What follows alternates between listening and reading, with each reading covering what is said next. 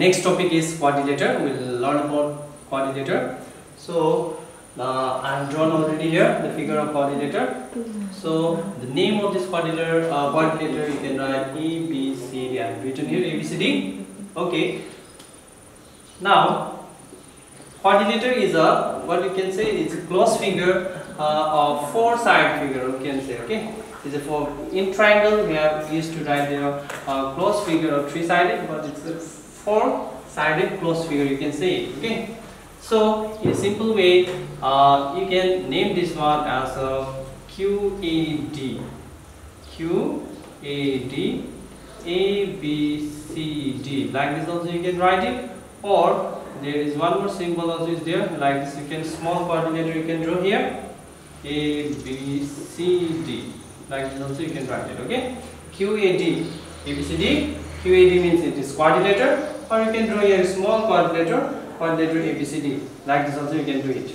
Okay, now here you can see here four corners. Okay, you can see here four corners in quadrilateral, which is also called angle also you can say. So how many vertices are there in quadrilateral? So these are the corner, as well as we can call it as a vertex. So it has A, B, C and D. So which is four vertex. 1, 2, 3, 4, which is A, B, C, D. These are the vertices of this quadrilateral. Now for you can say angle, number of angles. How many angles are there? 4 angles. These are our angles. This part and this part. These are 4 angles. यो हाम्रो 4 angles छ. So त्यसलाई चाहिँ हामीले कसरी लेख्न सकिन्छ भनेपछि angle A, angle B, angle C and angle D. Okay, these are our 4 angles. So यो angle A लाई लेख्नुको लागि हामीले चाहिँ DAB हो यसरी पनि लेख्न सकिन्छ. एंगल B लाई लेख्नुको लागि एंगल ABC पनि भनेर लेख्न सकिन्छ. C लाई लेख्नुको लागि चाहिँ हामीले एंगल BCD भनेर लेख्न सकिन्छ.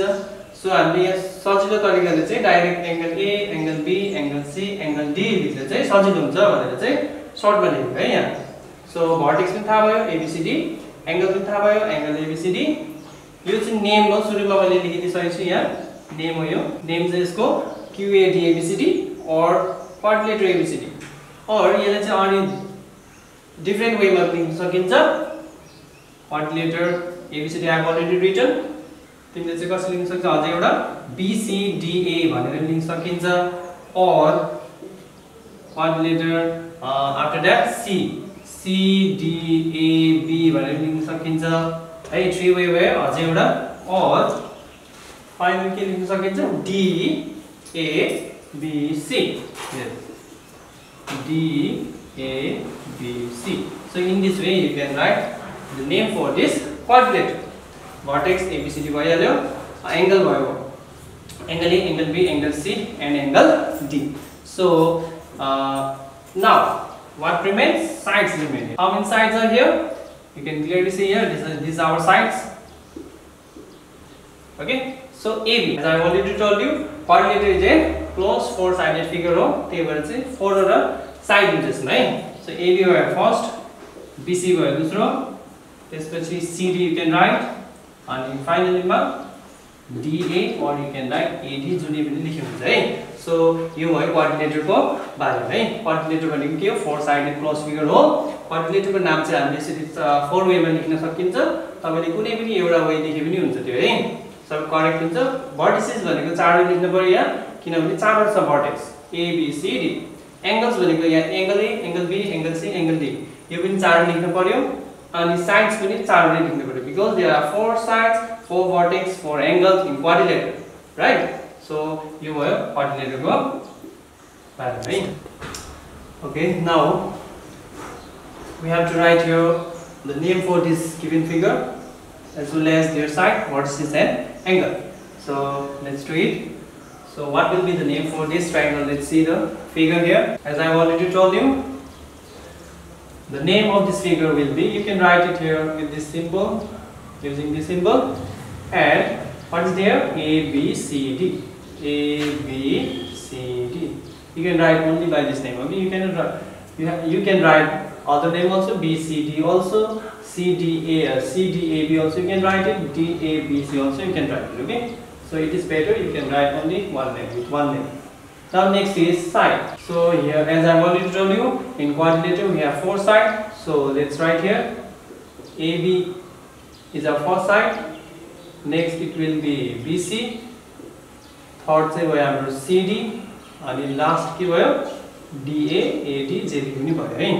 Now side को के भयो vertices लेखौँ है अब. Vertices पनि कतिवटा छ हाम्रो यहाँ 4 वटा छ है किनभने 4 कर्नर छ है. So first भयो A, B, C and D. So these are 4 vertices. After that angles हेरौँ है. Angles पनि हाम्रो कतिवटा छ 4 नै छ है.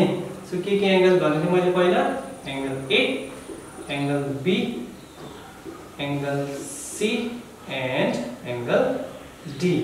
So in quadrilateral we have 4 sides, 4 vertices and 4 angles. So like this you can write B also, C also. So तपाईहरुले एकचोटी पज गरेर एकचोटी आफै गर्न सक्नुहुन्छ, like I have done in number 8. Okay, so यसमा पनि हामीले चाहिँ same in the way of A are written. So you can write similarly. The name is different but W, X, Y, Z.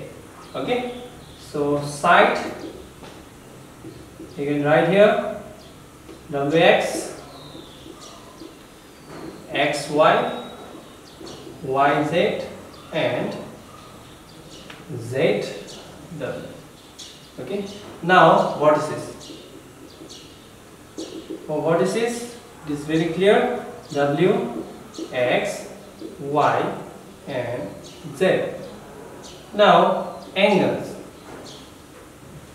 Angles में अपने आने के लिखने सकिन्छ.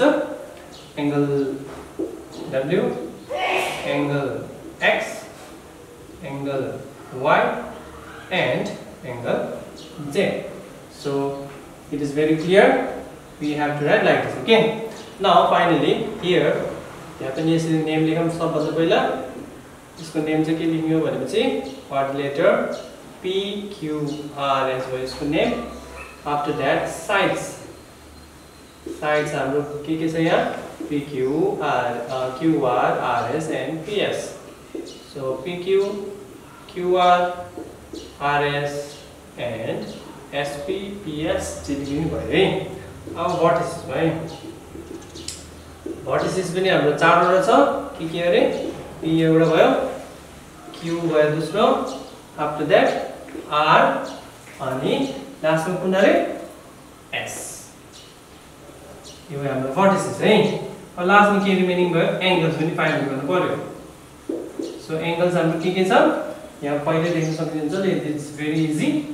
एंगल P रहेछ एउटा, एंगल Q रहेछ, एंगल R रहेछ अनि angle S. So like this you can find out on the sides, vertices, angle and the name also. Okay, our next topic is the sum of the angle of a quadrilateral.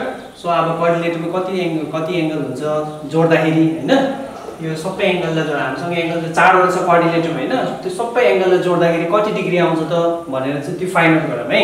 So त्यो सबभन्दा पहिला हामीले के गर्नु पर्यो भनेपछि यो एंगललाई quadrilateralलाई हामीले दुई भागमा डिवाइड गरौँ है. दुई भागमा डिवाइड गर्दा के फाइन्ड आउट हुन्छ भनेपछि यहाँ एउटा ट्रायंगल क्रिएट गर्छ. हेर्न सक्नुहुन्छ यहाँ 1 मा हेर्नु ट्रायंगल भन्छ है. कतिवटा ट्रायंगल भन्छ यहाँ दुईटा ट्रायंगललाई जोड्दाखेरि चाहिँ के एउटा क्वाड्रिलेटर फर्म हुँदो रहेछ हैन. सो हामीले पहिलाको लेसनमा पढेले some of the angle of A triangle कति हुन्छ भनेर 180 हुन्छ भनेर पढिसक्यो थियो हैन. सो हामीसँग चाहिँ कतिवटा ट्रायंगल छ त यहाँनिर दुईटा छ है. यो फर्स्ट यो सेकेन्ड.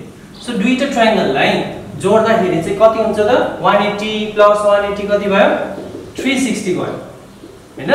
सो के फाइन्ड आउट भयो हाम्रो the some of the angle of A quadrilateral कति हो रे 360 हो भन्ने थाहा हुन्छ है दुईटा ट्रायंगललाई जोड्दाखेरि.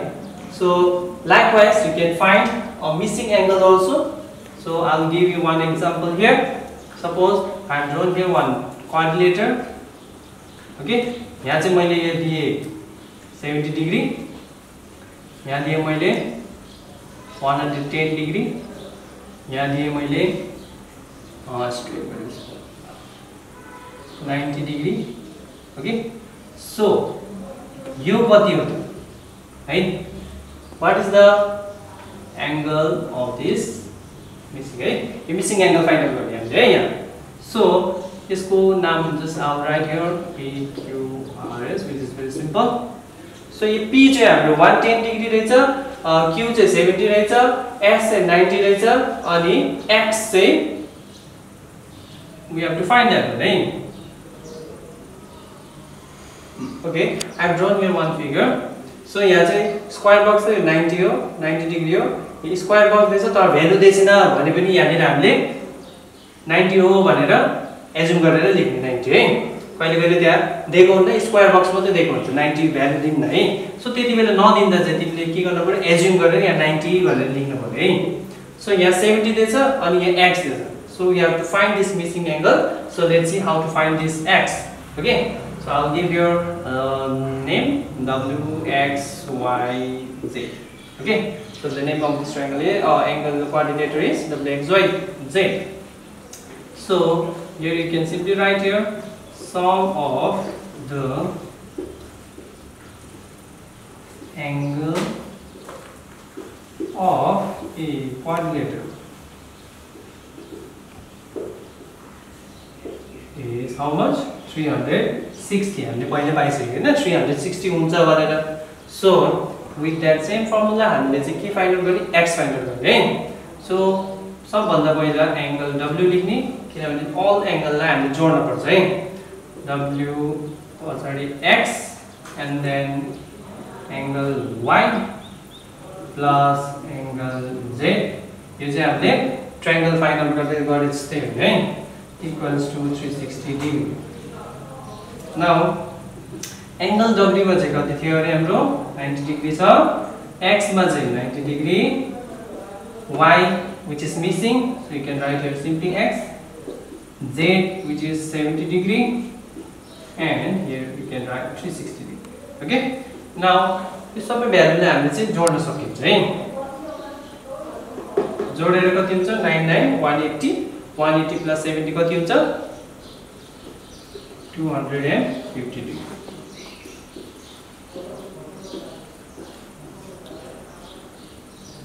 Okay, 250 degree भयो.